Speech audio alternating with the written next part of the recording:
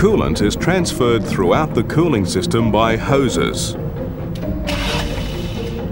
Most vehicles have the engine mounted on flexible mountings to reduce noise and vibration.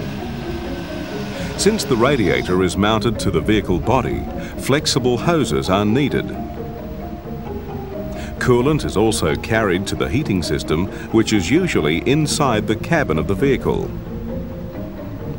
Coolant hoses vary in diameter depending on the volume of coolant that passes through them. Heater hoses carry a smaller volume.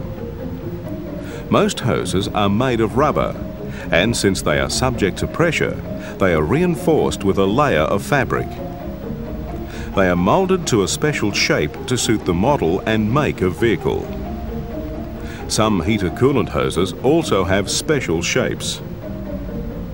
All hoses are subject to hot coolant and high underbonnet temperatures, and they can deteriorate and fail.